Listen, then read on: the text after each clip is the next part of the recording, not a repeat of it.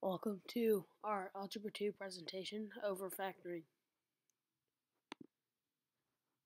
A problem to solve, or an example, is x squared equals x plus 30. The first step is to move x and 30 over to the other side so that the equation equals 0. When you do this, you'll get x squared minus x minus 30 equals 0. The next step would be to find two numbers that multiply to equal the constant, and their sums will equal the number in the middle, which would be -1 in this case. So the two numbers would be -6 and 5, because those two numbers, when multiplied, equal -30, and add to equal -1. So we know that -6 and 5 can be factors. So we're going to plug these two numbers into the equation, like so, and you write them x squared minus 6x and 5x minus 30. You're replacing these two numbers for the middle number. And then the next step would be to simplify these, and you take x out of x squared minus x to get x times x minus 6. And then you could take 5 out of 5x minus 30, so you get 5 times x minus 6. The two factors should both be the same. In this case, they are both x minus 6. Now you're going to add x plus 5, so you get x plus 5 times x minus 6. And now you have to move 6 and 5 over to the other side of the equation, so you find out what they equal. So if you move 6 over to the other side of the equation, you get x equals 6 and x equals 5. These are your two roots. The next problem is x squared plus 4x plus 3 is less than 0. This problem already has all of the variables on one side of the equation, but this time it's an inequality. So what you have to do is remove the inequality first and set it as an equation. Then you're going to repeat the last steps from the last problem to factor it. You can tell that 1 and 3 multiply to get 3, and then add to get 4. So these are our two factors. You can write it as x plus 1 and x plus 4. Now you're going to have to set these equations equal to 0 to find the roots. So x equals -1 or -4 are our roots. So now we're going to draw an x-axis and label -4 and -1 as our points.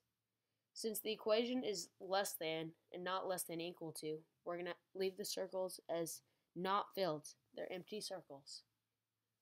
-4 will be on the left and -1 will be on the right. Now we're going to plug in any number in between the two roots. We're going to plug them in into the inequality, not the equation. So -3, 1 plugged in, it says -3 is less than 0, which is true. So now you know the solution can be anywhere between -3 and -2.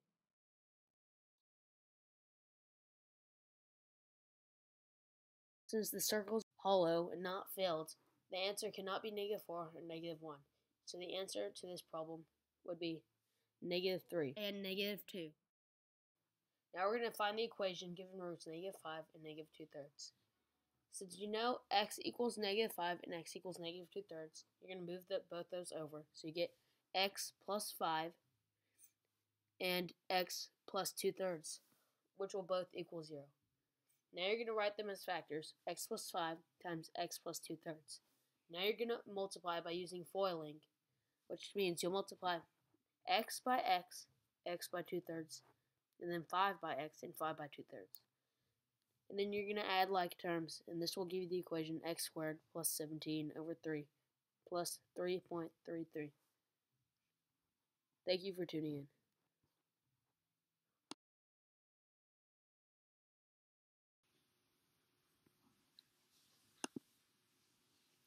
Now we're going to move on to some examples.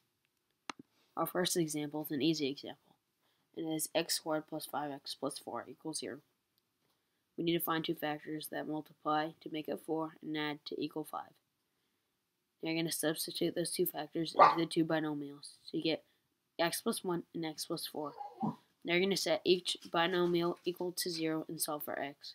So you get x equals -1 and x equals -4. The next example is a medium example. You have to find equation given two roots, +3 and -2. So we know that x equals 3 and x equals -2. So now we're going to set that equal to 0 and solve for it. So we're going to get x minus 3 times x plus 2.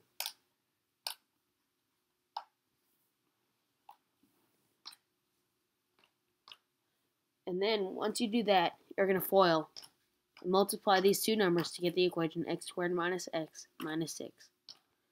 The next example is a hard example. And it is x squared plus 2x minus 15 is less than 0. Since we have a less than sign, we know it's an inequality. So we set as an equal sign and solve regularly. So we find the two factors are x plus 5 and x minus 3 equals 0. So we know the roots are -5 and +3.